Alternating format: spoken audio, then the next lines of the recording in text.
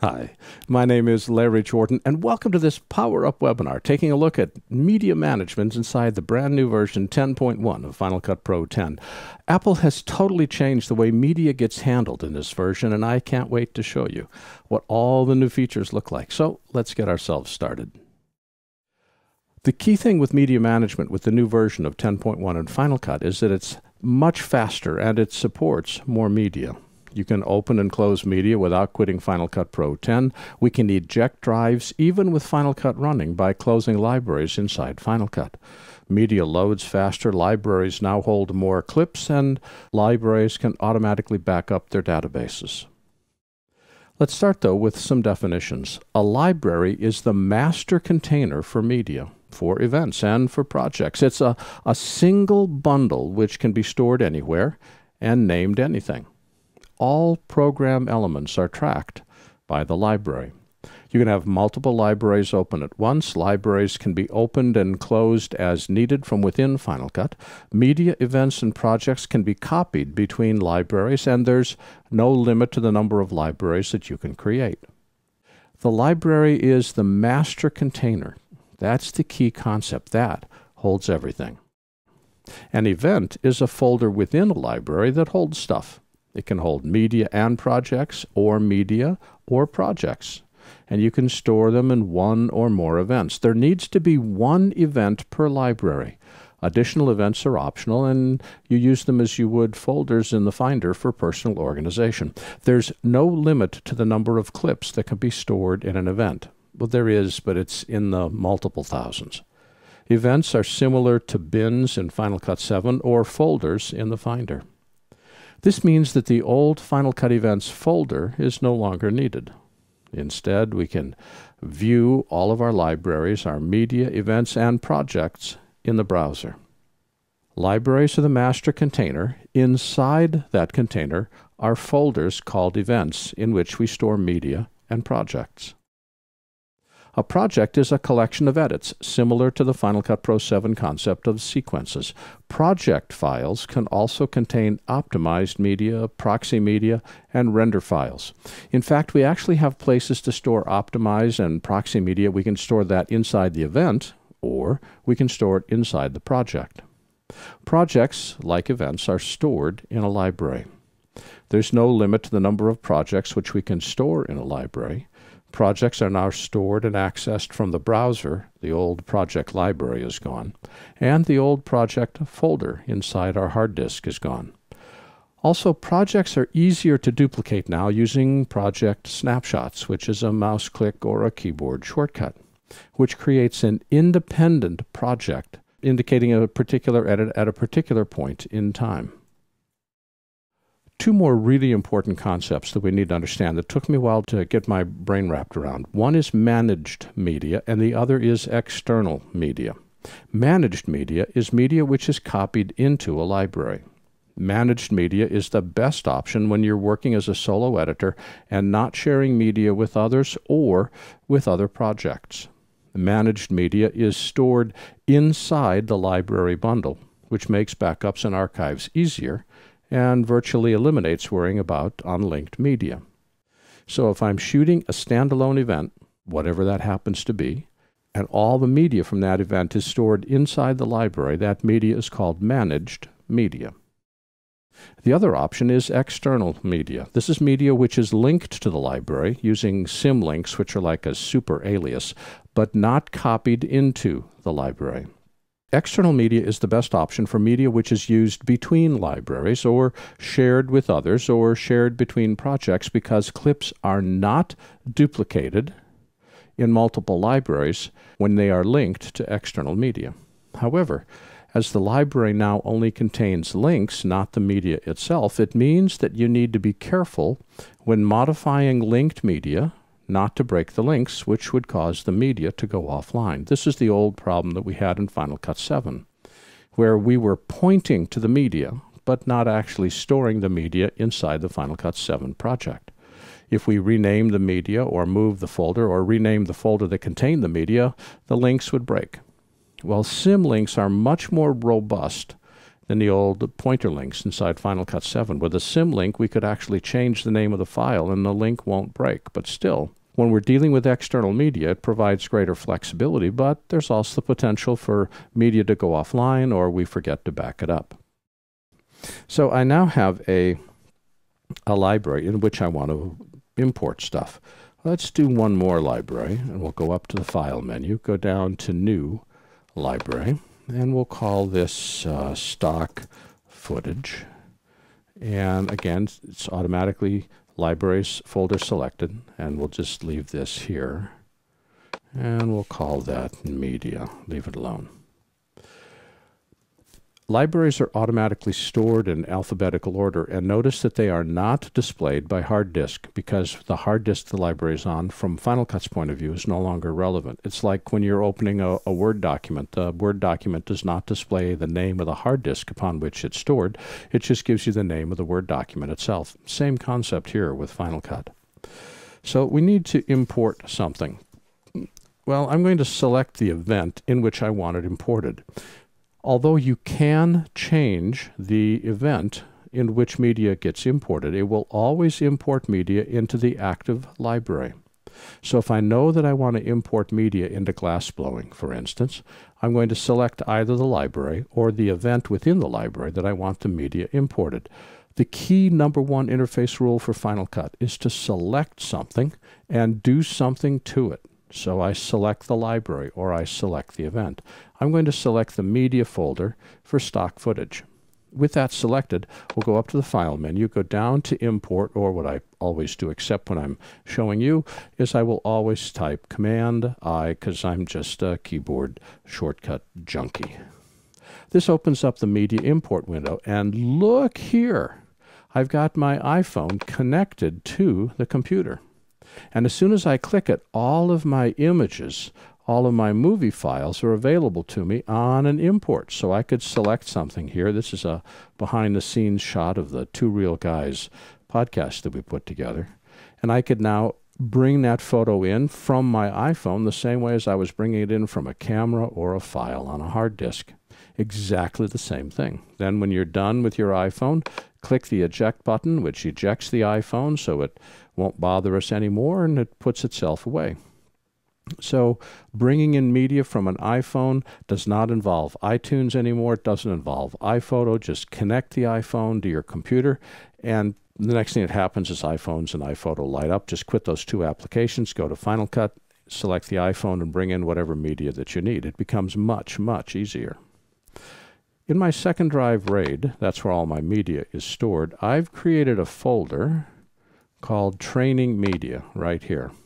This is a folder that I use constantly to be able to access all the different media that I'm working with and the different training that I create. In fact, I use this so much, I want to create a favorite of it. So I'm going to grab this icon for Training Media, drop it on top of the word Favorites. I'm just dragging and dropping. It now creates a folder that takes me direct to Training Media without having to remember what hard drive it's on or what folder it's stored within. So I could go to the desktop or I could go to Training Media now just by clicking on this Favorites. It's like an alias. And the way that we create it is to drag the name of the folder on top of the word Favorites, and it's automatically created. There's plenty of room to create others should you want to. So now I'm going to go inside Training Media. So I'm going to go down and find some stock footage from Pond 5, which is a company I get a lot of stock from. And inside Pond 5, I've created individual folders, a folder for animals, of people dancing, close-ups of people, scenic landscape shots, and a space shot, which includes planet Earth. I'm going to select the containing folder. Now, there's two types of editors in the world. One is somebody that is so organized that before they even start Final Cut, they've got all their media categorized and in folders and labeled. These tend to be people that have edited for a while because they've been burned and they realize that organization is critical. Then there's the new folks who just can't wait to start cutting, and they're not exactly sure where the media is stored, but they don't care because getting their story told is more important, and they don't have any organization at all. If you're someone that's really organized, external media becomes a very simple task for you because you're used to the concept in earlier editing programs like Final Cut 7.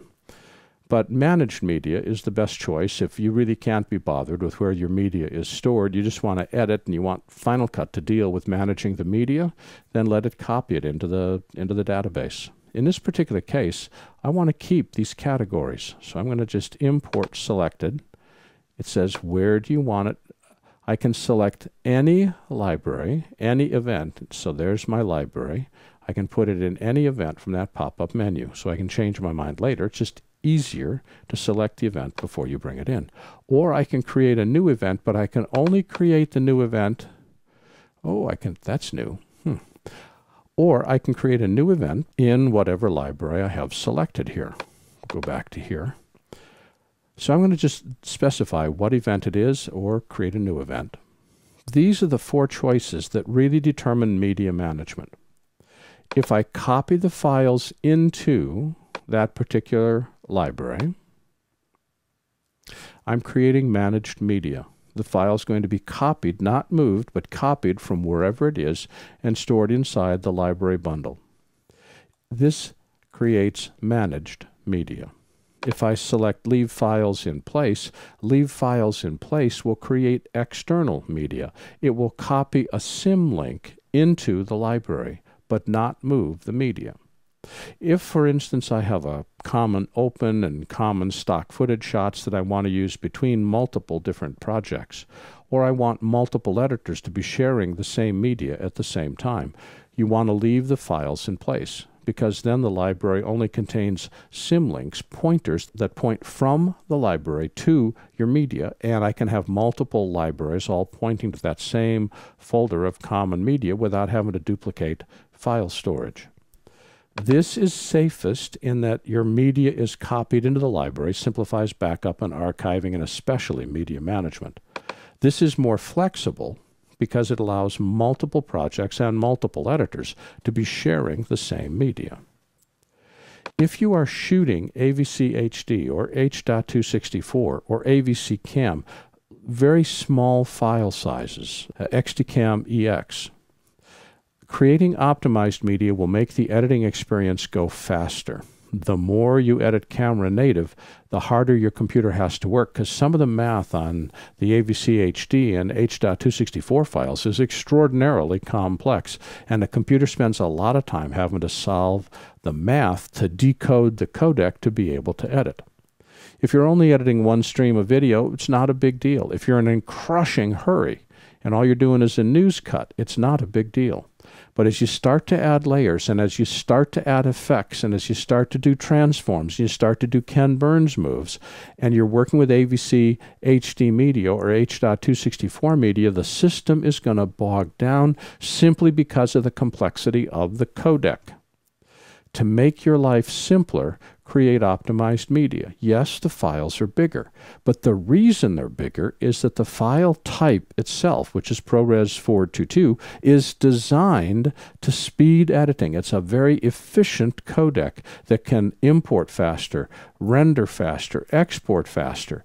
Everything that you need speed for, ProRes is designed to do. Everything that you need small file size for, AVC HD is designed to do. So we're in what I call a 3-codec world. We have one codec for shooting, a second codec for editing, and a third codec for final distribution. We'll shoot AVC HD, we'll edit ProRes, and we'll output MPEG-4 to post up to YouTube or to our own personal website. So if you're getting the spinning beach ball of death, then always make sure to create optimized media. You're going to need a little bit more storage, yes. But the benefits in terms of performance, speed, faster output, faster export far outweigh the increased file size. For most of us, creating proxy media is not necessary. I mean, yes, it's necessary if you're doing RED files or ProRes 4x4 files coming off an Arri Alexa, or you're doing any kind of uncompressed format. 2K, 4K media, proxy media is going to make a big difference. But if all you're doing is editing a couple streams of AVC HD, you don't need proxy media. But proxy media is essential for doing multicam editing. When I was doing some tests of the Mac Pro with an extremely high-speed RAID attached to it could handle 9 streams of ProRes 4x4 smoothly, but it couldn't handle 10. As soon as I changed that from ProRes 4x4 to proxy files, I could handle 24 continual streams of proxy media for a multicam edit. Proxy media is specifically designed to make really, really small files, not the world's best quality, but small files with good enough quality to do a rough cut edit. Then you can switch back into optimized or camera native files for final output. These choices right here determine your media management and whether you're going to be working with managed media, whether you're going to be working with external media, whether the media is optimized for editing, and if you're doing multicam, create proxy media. In my particular case, because this library is going to exist exactly for the duration of this webinar, I'm going to delete it.